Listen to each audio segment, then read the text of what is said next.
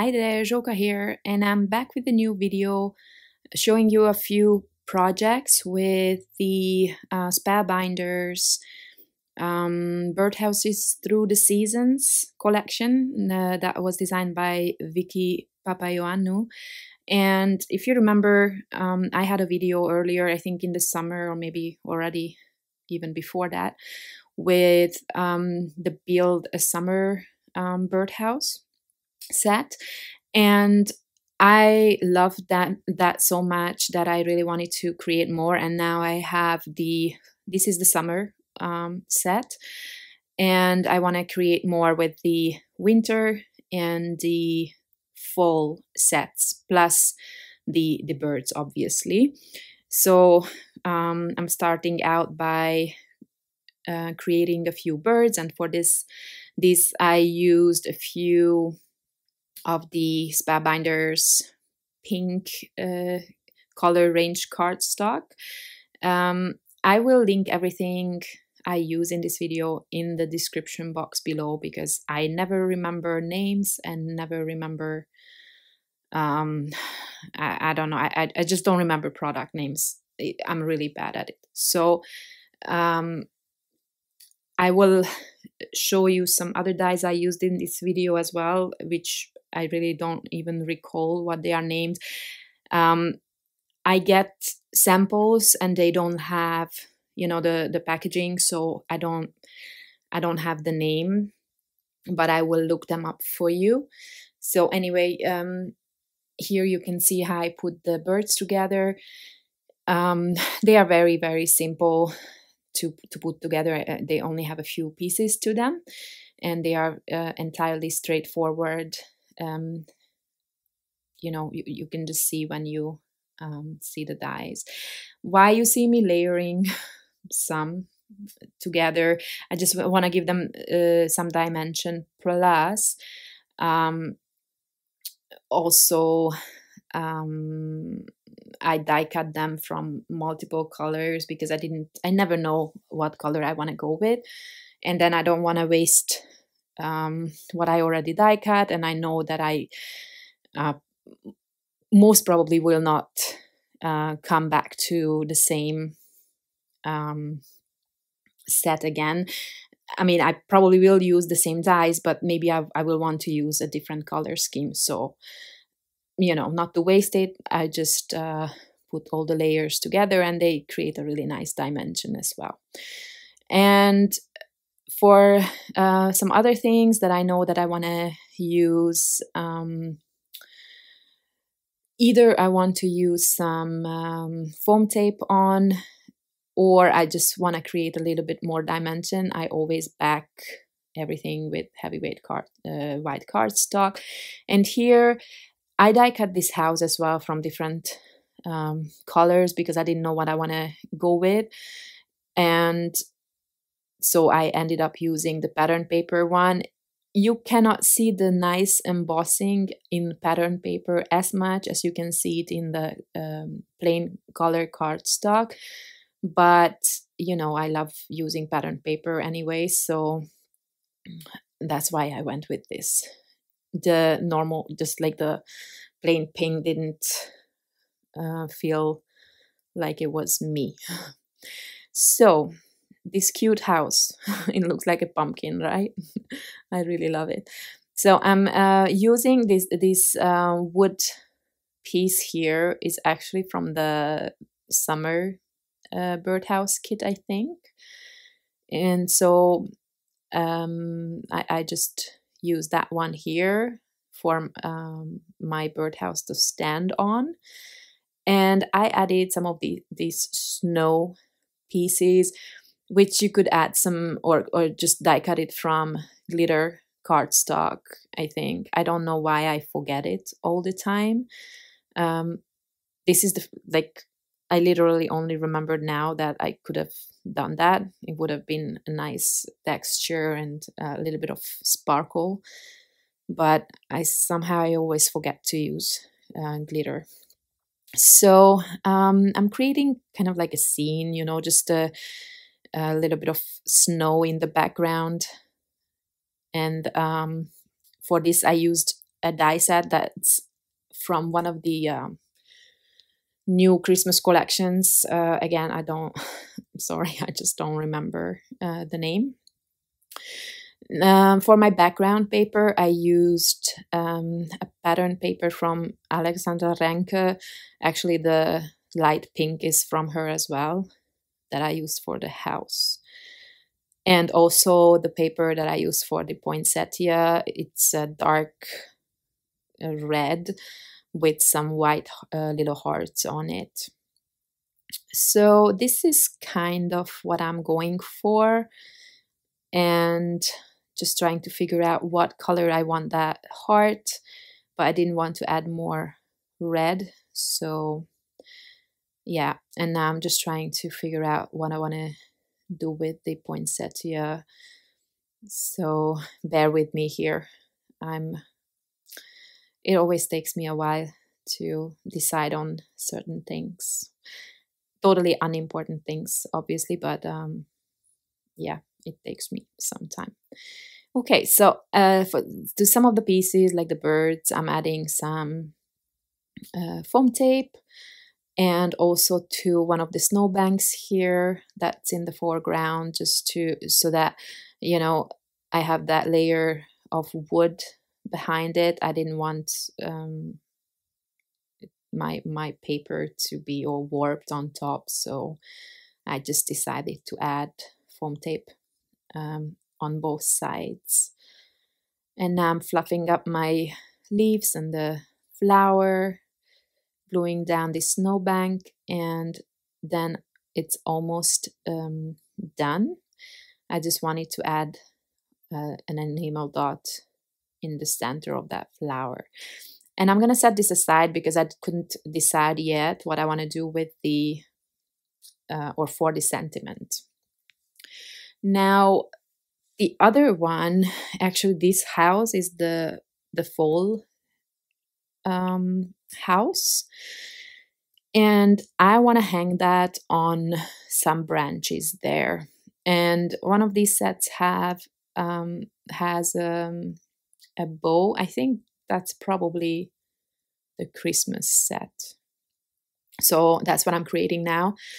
To be honest, the Spellbinders cardstock is very thick, which is great, but it's hard to, at least for me, there might be some trick to it. Maybe I should have sprayed some water on it to roll that bow in a nicer way. With pattern paper, I normally don't have that problem. That's thinner and you can shape it easier. Okay, so now I'm trying to create 2 branches here. I kind of just didn't like having a single one. So and then I'm going to add the house there with the bow, and then I will try to figure out where to put my birds. I did not quite know here yet. Now I am adding this little window shutters. I wanted to have a red heart, so I'm just layering that behind. And again, why you see me layer several of these elements is because I wanted everything to be flush. So my house was already 2 layers of cardstock, so I had to make sure that everything else is 2 layers as well. I'm adding a little snow there, and now I'm trying to figure out where to put my birds. Yeah, I wanted to add 3 at least because they are so cute. So this what's it called, sentiment strip here is again, I will link that in. It's one of those hot foil sentiment sets, and I use the Crimson Stars foil on it, which is my favorite, especially for holiday projects. And then I used another set here from this one. I used that die to die cut the sentiment out, but the sentiment itself is from another die set or Glimmer hot foil plate set. And I will sit one of my birds on top of that one, and another one on the snow at the bottom of the house. And then one of them is going to be sitting in the snow on top of that branch there. So I can have my 3 birds. I had to remove the legs from that one so that it fits in the space that I had. So that card is done, and now I pulled out this really, really super sweet set. It's called Jolly Mitten Mouse, I think. I will link that in, and at the moment I am recording this, it's actually half price, so it's super cool. And I'm using this red, what do you call this, metallic cardstock. It's a satin cardstock from Tonic Studios. It's absolutely beautiful. Of course, it doesn't really, my camera doesn't really pick up the color, and my here in the video it's actually better than the final photos will be. Somehow my camera just doesn't pick them up. So what I did here, if you can see, so Jolly comes from that Mitten Mouse set, and then as I was going through my dies, I was looking for something else. I found this little kit. I don't know. Again, I don't have packaging for this. I don't know what it's called. I didn't see it on the Spellbinders homepage anymore, but it has Holiday in it, and it's exactly the same font and the same size as the Jolly. So I kind of engineered something together here. So I just took the H of the Holiday to create Holly Jolly, because I wanted to have a longer sentiment. Okay, so those 2 cards are done, and now moving on to the fall themed cards. And for this one, I'm gonna be using mostly the new Paige Evans collection, which is a fall collection called Bungalow Lane. It has really beautiful fall colors and patterns, and obviously I'm also going to be using some Spellbinders cardstock here, like these 2 browns. And then this one is from this house is from the fall set, and I used some pattern paper for that one. And you can see the shutters here I put differently than on the first cards. And now there is this little piece here, that hole at the bottom of the house. I figured I just layered something like 7, 8 of those circles on top of each other, and then it's like a stick coming out where a bird could stand. I don't know if that has a name, but that was my idea. So that's like a dimensional piece there. Now this part, these letters are coming from the October 2021, either the small or the large die kit. I think maybe the large one. I don't remember. But anyway, it's this month's kit. So I am just adding that as a sentiment there. And to finish off this card, I die cut a few of the leaves. These also come with the Birdhouse, the full Birdhouse set. So I'm just I die cut a lot of them from various color cardstocks, and then I'm just randomly trying to place them at the bottom. And then of course I only realized later, I'm kind of like a machine, you know. I start doing something and then I don't even look at it. I'm just doing it. So I'm gluing down these leaves, but I wasn't even looking at the fact that I'm covering up the whole bottom of that the wood piece, that stand that the birdhouse is on. And it really should be sticking out, because I don't know, it looked so much nicer. But I only noticed this when I took photos of the card. So I don't know, sometimes my mind is I don't know, just elsewhere. But anyway, it's all good. It's just paper, right? Now I'm just trimming off the excess, and then this card, I believe, is done. Now, oh no, it's not. So, of course, you cannot have enough leaves. So I'm trying to figure out if I can add some at the top, and I believe I will add 3 of them. Just for an accent there. I never know when to stop embellishing, to be honest with you. So I had a lot remaining, a lot of these leaves, so you know, I don't want to waste. Now the other one, here I want to hang the birdhouse from this branch again. I believe these are different branches, not the same as the ones I used on the winter card. And one of them comes, I think, maybe with the winter set, and the other one with the birds. I mean the branches, but I don't remember which one. I think this one is comes with the birds. And then I cannot figure out how to put the second one. You know, I just didn't want it to be like a single branch there. But yeah, I guess I will decide on something at some point.